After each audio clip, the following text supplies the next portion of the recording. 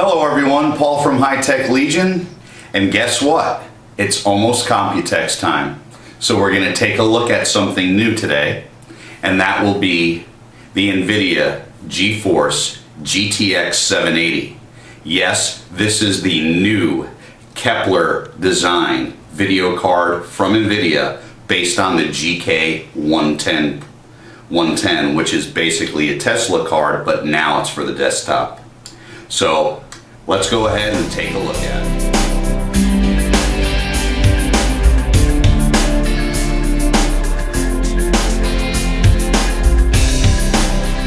So looking at the box, as you can see, since this is from Nvidia, it's black.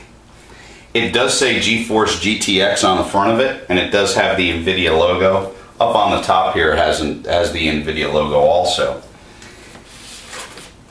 When we take it out of its encasement, the first shell, of course you see the actual box itself is black again.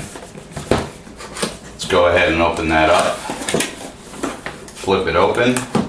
And first thing we come to is a case sticker. It's a special edition GeForce sticker. And then of course inside the anti-static bag is the actual card itself. So I'll go ahead and get rid of this box, and then we'll take a look at the card.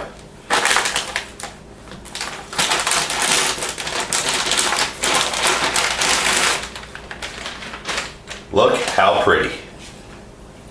As you can see, the 780 is now, of course, since this is their single card flagship, well, of course Titan would be the flagship, but in any sense, since this is technically their flagship card, they have now designed it with a shroud that looks exactly like, if you remember the Titan and the 690, you have the silver shroud with the clear window to see the heatsink. You have the better fan, and also it says GeForce GTX on the front here.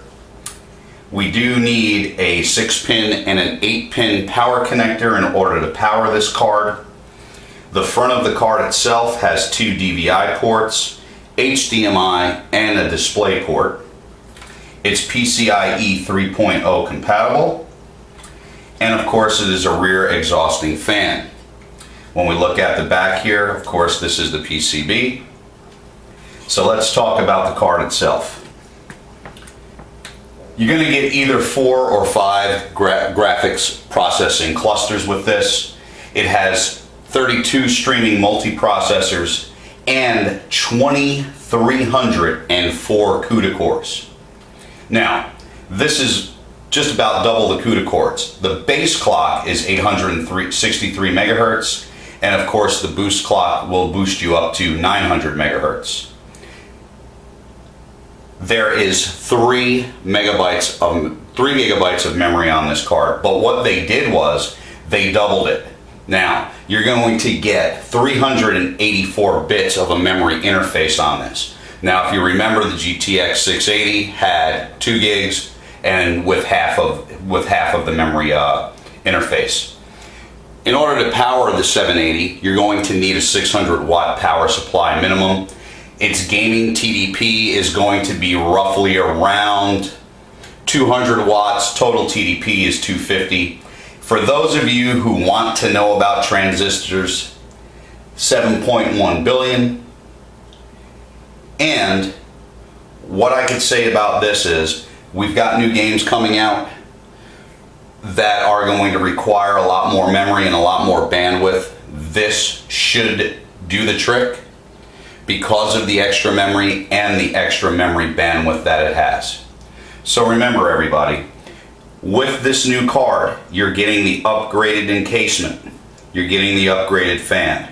You do have the visible heatsink through, and it only requires 1 6-pin and 1 8-pin power connector. Now that you've taken a look at the card, let's go back over to my work area, and I'll talk about it a little bit more. We're going to talk about GeForce Experience for a couple seconds, and we'll go ahead and wrap this up.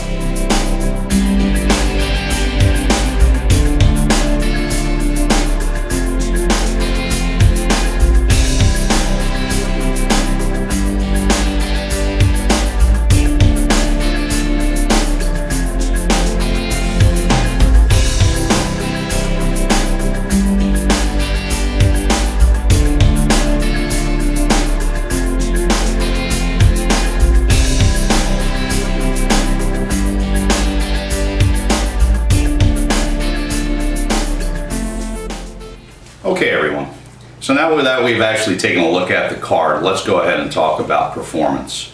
Performance, if you have a GTX 580, you're probably going to get about a 70% performance increase just by upgrading to this card. Is it time to upgrade from that 580? If you've used it for a while, probably yes. And since you own a 580, the price of the 780 is going to be within your price range since you own a 580 anyway, and you paid for that back then. Price on this card is going to be $649. I know that sounds a little bit steep, but when you look at the possibility of this lasting more than 2 to 3 years for you, if you don't upgrade that often, it's going to be well worth the investment. Now, this also has GPU Boost 2.0. GPU Boost 2.0 is a lot better, that I found, than GPU Boost, the original. What they have done is they've linked the thermal and the the power input. So basically what's going to happen is, if you've noticed with GPU, if you're familiar with GPU Boost, before when the thermals went up, you used to lose performance on the boost. Now that the thermal and the power output are linked, you're going to get a better overclock. The boost is going to stay up. I've actually had this card up to about 83 Celsius and I still maintain the same boost, and that's even with an overclock. I got it overclocked to 1215 megahertz. Another thing that Nvidia has done is, if you're not familiar with GeForce Experience, GeForce Experience is for gamers. The settings that are used with GeForce Experience are going to allow you to maximize your gameplay experience with any of the Nvidia video cards. But specifically, since we're talking about this one, what GeForce Experience is a software package. It will detect what you have in your system, as in your GeForce card. It will detect the monitor that you have, and then when you click optimize on it, and of course it'll download your games. It does have quite a few games that are listed in the GeForce Experience. They're adding more every day. So it'll detect your games, and it'll show you what settings you have on your computer at that time for that game, and then it'll offer optimal settings. Basically what's going to happen is they have their engineers testing, or their gamers testing this, and what they've done is they've tested all the games and they've tested all the settings to allow you to play at frame rates of 40 frames a second with the smoothest playback that you could possibly get. So again, we have the GeForce GTX 780.